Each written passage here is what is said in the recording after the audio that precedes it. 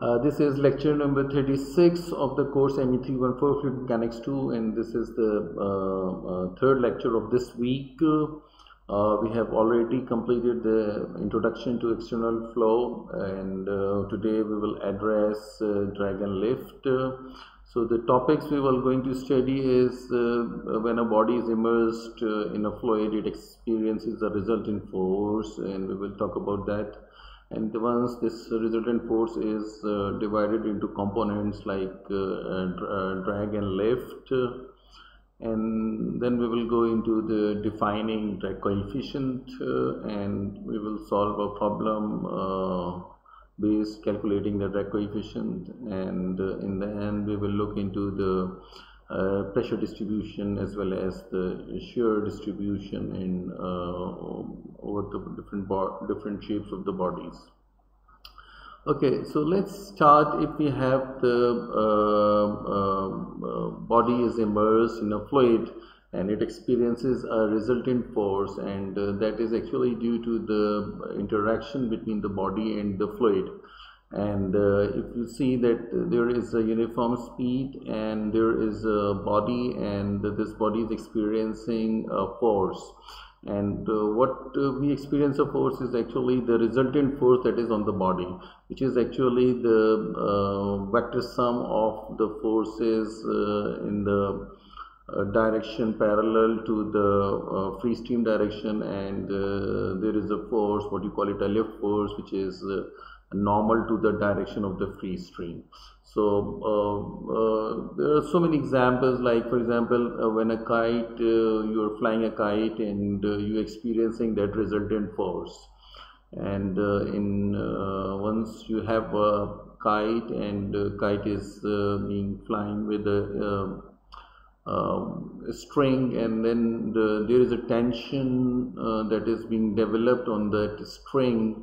That tension is actually the resultant force, and if you see that there is certain angle which this resultant is there, and there is a free stream direction, air is approaching towards the kite, so there is a force, what you call it, a drag force, that is in the direction parallel to the free stream direction.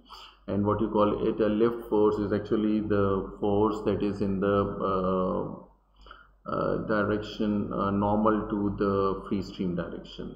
So whenever you are flying that kite, so that the tension in the string is actually the resultant of that force, and this resultant is due to the contribution of the drag and the lift component.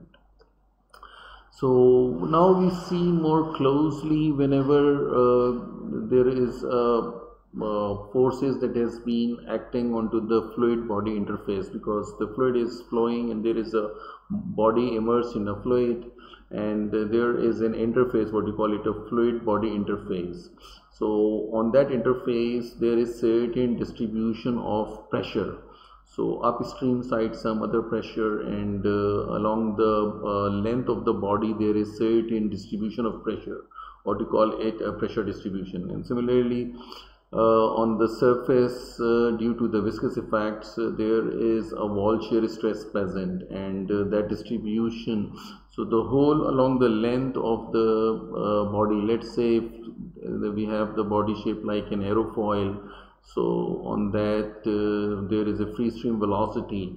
So if we just look at the pressure distribution, so as we know, velocity is higher on the upper aerofoil, and the bottom the velocity is low. So once the velocity is low on the bottom, then the pressure would be higher. So some higher value of the pressure, and the maximum pressure would be, as you know, once you have a stagnation velocity. So when velocity is zero, then the pressure would be maximum. So somewhere you will find a maximum pressure here, and some lower pressure here. So this difference of pressure is providing actually the lift.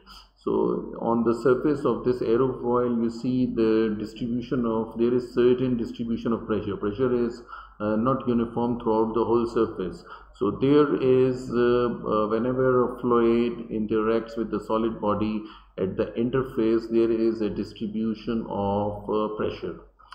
And similarly, just like because of the wall shear stress, we already have seen that this friction coefficient and wall shear stress is also there is a local value of the wall shear stress because which varies along the whole length of the fluid body interface. So there is certain shear stress distribution, and so what is responsible for the lift and the drag and the resultant force acting onto the body would be due to the fluid and solid interaction. Is the contribution of the pressure as well as the contribution of the shear stress.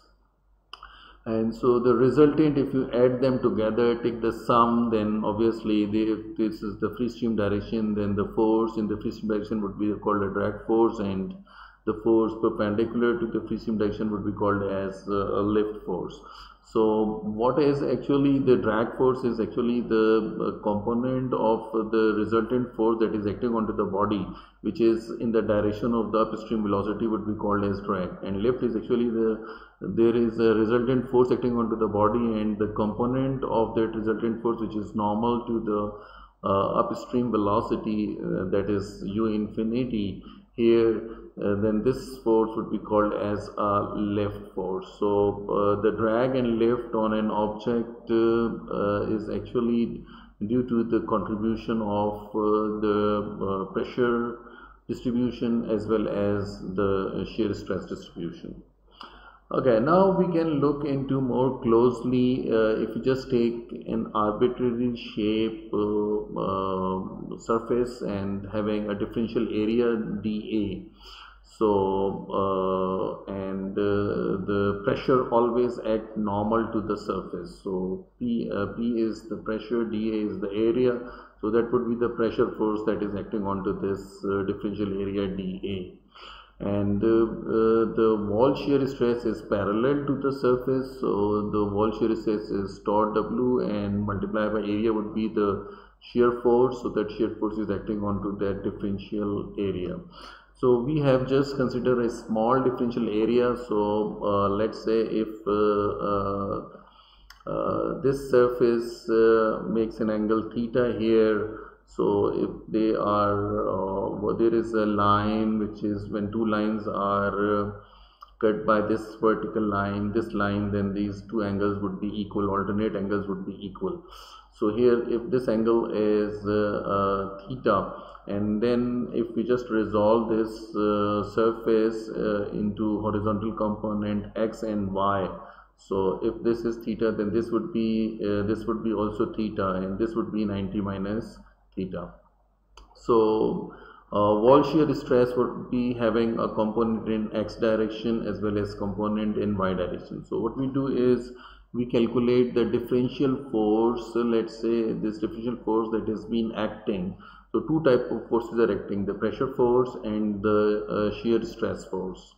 So as we know, in the horizontal direction you have this PDA cos theta component. So PDA is the force, and with that theta, so this PDA cos theta would be the horizontal component in x direction. And the wall shear stress in this x direction would be this wall shear stress times dA, and this is the horizontal component that would be cos of 90 minus theta. So these two are the forces that has been acting in the x direction for this differential area due to that pressure and due to this wall shear stress. As we know from your trigonometry, cos 90 minus theta is sin theta, so you can write the differential force that has been acting in the x direction would be PDA cos theta plus this wall shear stress component. This is the pressure component, this is the wall shear stress component. Similarly, there are forces acting in the y direction. As you know, y is vertically positive, so the downward direction would be PDA sin theta would be the negative direction if y is taken to be positive. So that would be the force in this y direction due to the pressure component, and the wall shear stress would be sin 90 minus theta, and that would be in the positive direction. So just have summed up the forces due to the pressure and the wall shear stress in y direction. Sine 90 minus theta we already know as cos theta, so we know these are the differential forces acting in x and y direction. So we know that is the drag, what you call it a drag, is actually the two types of the forces that is acting onto this fluid solid body interaction interface. At that interface, due to this wall shear stress or due to the viscous effect, we call it a skin friction or just friction drag. And there is due to the pressure that is acting onto the surface, that is actually called as a pressure drag. So resultant force that if you take the differential element, so throughout the whole surface, if you integrate it over the whole surface, you will get the total drag force. So total drag force is nothing, just take the all the differential forces acting in x direction. If you take the sum, because u infinity is in the x direction, so that would be the drag force. So sum of all those differential forces, if you sum up together, it will be the total force in that x direction, what you call it a drag force. So here this differential force x is just substituted here, which has a component due to the pressure and due to the wall shear stress. Similarly, we can work out the lift force. So lift force is sum of all the differential forces that is acting in the y direction. If you take the sum, you are going to get the lift force. And here we know the two type of forces, the pressure and the shear stress component. So, and in order to distinguish between diameter or length of the plate or diameter of the cylinder, I have just to use a different font for drag force. So this font is actually the French font by which you can write D as the drag force. So what is important here is this drag force is actually distributed over the whole area, over the whole surface. So the drag force is as this pressure distribution and wall shear stress distribution is changing, the drag force is be contributing due to those two components. So we already know the wall shear stress is actually the local friction coefficient can come out from this local friction coefficient, and we can see this pressure is also distributed over the whole surface of the body. So both are contributing in this drag force. Drag coefficient we defined as if it's a dimensionless number, which is actually the drag force in the numerator, and pressure times area would be another force in the denominator.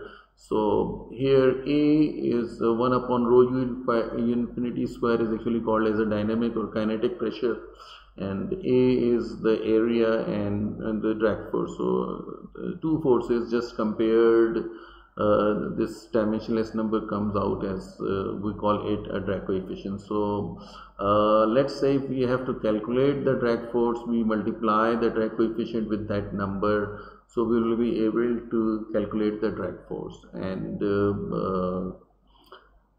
A is the reference area, and it depends upon it could be two areas, like it could be a frontal area or just when the fluid is experiencing that area on that front, we call it frontal area, or it could be in case of a wing, aerofoil. We see when we see from the top, that is the plan view, so that area of the wing would be actually called as planform area. So it all depends upon how you define that area, so that we can define the drag coefficient. As we know, this drag force could be due to the pressure component, due to the friction component. If it is due to this friction component, that is the wall shear stress, then it will be called as drag due to friction. Similarly, if it is due to that pressure component, it would be called as drag coefficient due to the pressure. and here the drag force would be due to the pressure distribution, here would be the drag force due to this friction. Obviously this total drag would be the contribution of the drag due to the friction plus the contribution due to the pressure. So here obviously once the drag coefficients is also a combination of the drag coefficient due to this friction part or with this pressure part. As we already know, the drag coefficient is not a constant, but since the whole surface over which the fluid interacts with the body, this friction and the pressure distribution is changing over the length or whatever. I have just taken L as a characteristic length. So then we need to calculate the local drag coefficient and see how it varies along the length. Then if you integrate it and divide by the total length, you will be able to get the average drag coefficient. So here actually without some bar, I've just put it. Once you have this definition, it is actually just like the same definition as your friction coefficient. So friction coefficient would be local friction coefficient due to this viscous effect, and if you integrate it over the whole length and divide by the length, then it will be called as an average friction coefficient. Similarly, we have the definition for this average drag coefficient. Okay, now look into this situation. You have a problem given where there is a fluid flowing with the speed u infinity, and there is a cylinder of radius r and width b. So there is a pressure distribution is shown from 0 to 180 degree, and because as we know the pressure distribution is symmetric from 0 to 180 and 180 to 360, so only the distribution given in from 0 to 180. Otherwise we have to work out throughout the whole surface, so we will see how to work out. We have to calculate the drag force first, and then we will be able to calculate the drag coefficient. And here we are ignoring the friction drag, so because the shear forces are to be neglected in this problem. So we know the formula for the drag force is generally we have this pressure component and this wall shear stress component. So in this case it is given that the wall shear stress is 0, so we have only this pressure distribution is contributing to the drag. So we have to see the pressure distribution, but as we see pressure is linearly related from 0 to 90 degree, and then it has a constant value of this minus rho u infinity squared. So we have to integrate this such that first we need this equation how the pressure varies with the theta. So we just assume that there is a straight line behavior, because as we have seen from this diagram, there is a straight line distribution of pressure as a function of theta. And we know when theta is 0, when you are at 0, your pressure is half rho u infinity squared. So just substitute that into this formula. So pressure is half rho u infinity squared and theta is 0. So you end up with the value of C to be 1 upon rho u infinity squared.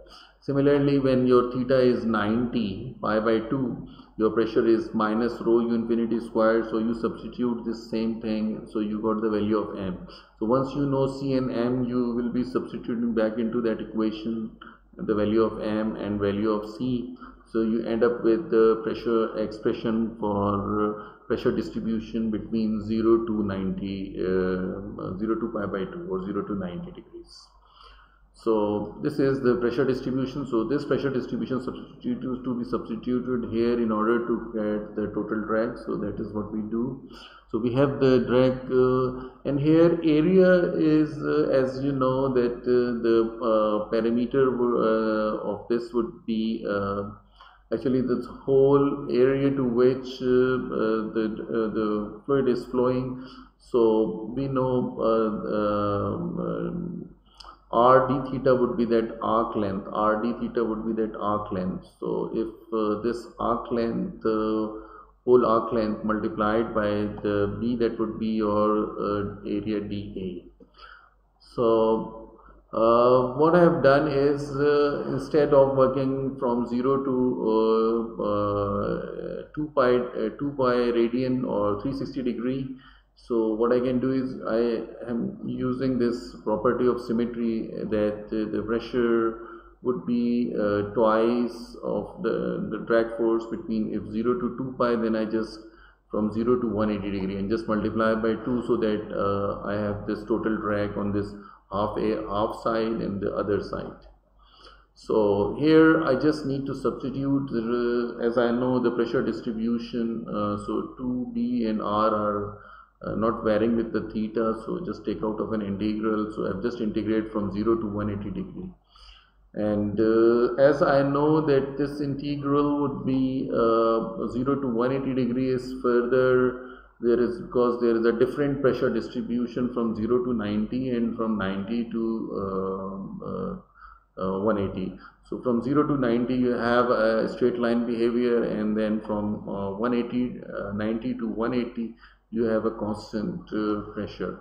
So I have just substitute that this is the pressure distribution for this thing, and so that would be the pressure distribution for this integral from 0 to 90 limits, and from 90 to 180 you have this pressure distribution. So I have to evaluate these two integrals in order to calculate the total drag force.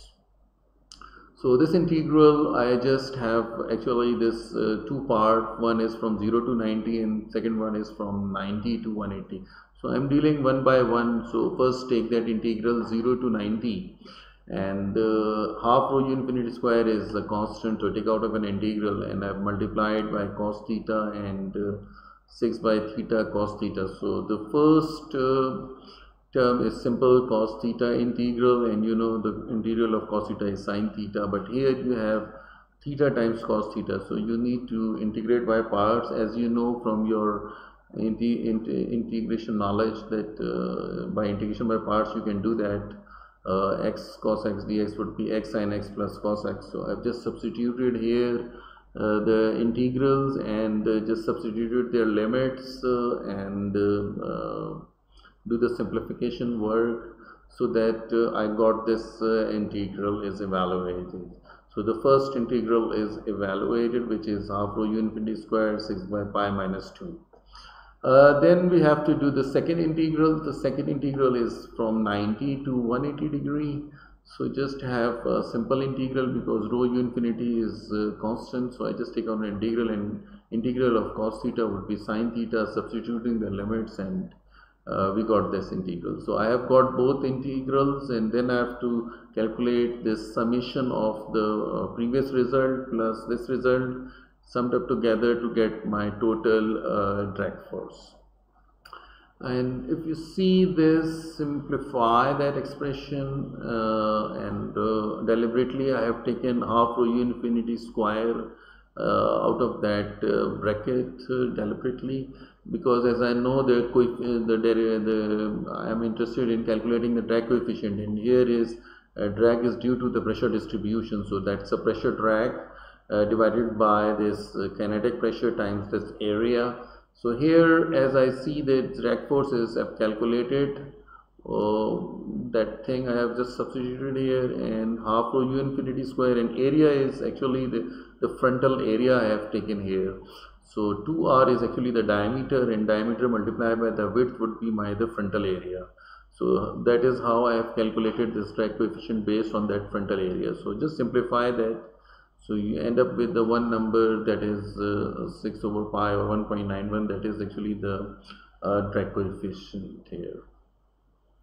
So you see, we are able to calculate the drag coefficient if we have that pressure distribution, because here the drag is only due to the pressure component over the surface, not ignoring the viscous effect or the shear stress distribution over the cylinder. So now take some different example. Let's say you have a flat plate. So u infinity is the direction of the free stream, and if you look at the first part, the pressure distribution, so pressure from the top plate, there is certain pressure, and the same pressure is from the bottom plate. So the net pressure would be actually the zero pressure. So here the drag is only due to the shear stress distribution over the surface. So the drag is actually the which has a component from pressure and the shear stress. But here in this flat plate case, we learned that the pressure distribution on the upper plate and the bottom plate cancels out. So the pressure component is zero here. Only component that is on the horizontal flat plate is experiencing drag is due to the shear part.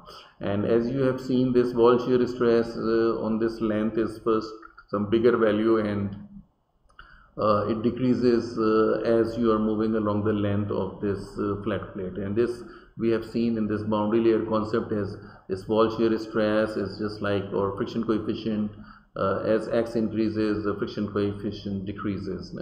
So here that is actually this sort of a distribution, higher at the beginning of the flat plate and at the edges and the end of the flat plate the shear stress is smaller in magnitude. So there is contribution of the drag is only due to the shear stress part.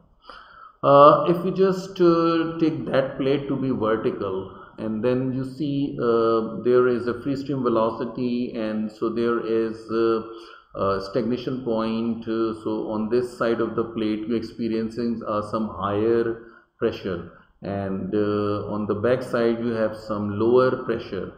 So the higher pressure is on this side and the lower pressure is on this side. So there is some typical pressure distribution, higher on this side and lower on this side, and the drag is always in the direction of the free stream velocity. And the wall shear stress distribution is over the whole surface of the cylinder, over this vertical plate, and there is the certain distribution of the shear stress. But here the drag is largely due to the pressure component. So if you look at more closely, so plus sign is here representing the higher pressure, and on the front of the plate, on the back side of the plate, vertical plate, you have some low pressure distributions. And obviously there is some wall shear stress due to the surface properties at the surface. But here the drag is largely caused due to the difference of pressure distribution. If you take the case of this flat plate with certain angle, so here you have the pressure distribution, some higher pressure on this bottom side and some lower pressure. So there is some pressure force is acting, and there is some wall shear stress distribution. So the force in the direction of the free stream is always a drag force, and the lift force is perpendicular to that. So once you have an flat plate is placed at some angle, inclined at some angle, then it would be experiencing both the drag and the lift force due to the distribution of the pressure and the wall shear stress. Okay, typically if you see the horizontal surfaces, as we already have seen, the pressure from the bottom and the top at the boundary layer, we already have seen this in the y direction, the pressure doesn't change. We quite in detail we have addressed this flat plate cases. So the pressure component for the drag is zero, so the largely it is, we call it approximately 100% is due to that friction. So if you have a body shape like this, it means here you have some pressure distribution as well as some friction distribution. So for this streamlined object, this pressure component is 10% and approximately, and friction is causing the drag could be 90%. So if you just make that shape more oblong, then 60% would be due to the pressure component, because here some higher pressure, here some lower pressure. So 60% would be due to the pressure and 40% approximately due to the friction. So if you make it a cylinder, we have already seen this in the cylinder, we have ignored the friction component because it is smaller in magnitude, and it is largely due to the difference of pressure. And So if you have a flat plate, vertical flat plate, then the 100% would be due to the pressure, and the friction part is negligibly small. So both components are acting in reality, but in some cases one component is strong and one component is weaker, and the total drag is actually the sum of the pressure drag and the friction drag. So once you talk about a total drag, you have to specify whether it is due to the pressure component or due to the friction component. If you look at the vehicle and you see it's not a uniform distribution. So let's say if you have some free stream pressure and free stream velocity, so the local pressure P is somewhat different from this free stream pressure.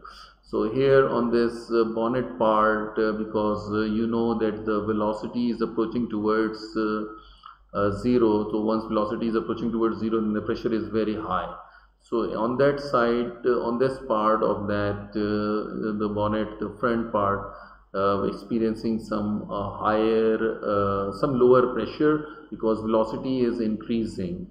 And in that part where stagnation is there, so when the velocity is zero, the pressure is high. So in that part, pressure would be more than the free stream pressure.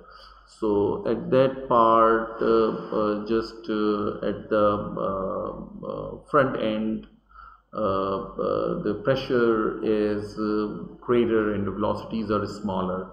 And but once there is a distribution, and if you see this windshield part, then once again there is some higher pressure, so velocity is low. And once you go onto the top surface, once again your velocity is higher and your pressure is low.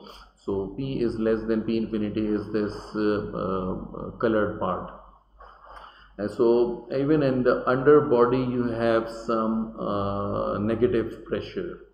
So on the rear side also you have, so depending upon the shape of an object, this pressure distribution could be damn complicated, and we have seen a simple geometries like flat plate and cylinders, but in real objects the pressure distribution is varying over the whole length of the surface. So there is no one value of the drag, but there is some local drag, and if you have integrated over the whole length, you will be able to calculate this so-called average drag.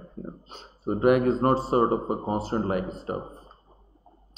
And more complicated things happens even in the cylinder. If you have a simple geometry and you have ideal fluid flow, then you see your velocity is very low here, then the pressure would be high here. And when velocity is higher, then the pressure would be low. So you see there's some negative pressure here. But since because of this ideal fluid flow, you have a symmetric distribution of pressure. So the pressure differentials cancels out each other. So there would be no net force and both in the y direction as well as in the horizontal direction. That is what we have seen in this potential flow theory as well. But if you increase the Reynolds number, so the pressure distribution changes. So for a smaller Reynolds number, you have a different pressure distribution, and for further increasing the Reynolds number, the pressure distribution becomes much more complicated. So, so in calculating the drag, we need to have a knowledge of the pressure distribution and the shear stress distributions, and later we will see that it is in practical cases it could be more complicated. So people have done experiments to calculate the drag coefficients, so that, and they put things in the form of table, so that you don't need to go into this first principle approach and calculating drag force from the distribution of pressure and wall shear stress. So in the next lecture we will do that alternative approach of calculating the drag force, not from this pressure and shear stress distribution, but directly from the knowledge of the drag coefficient. So this is where I stop today's lecture.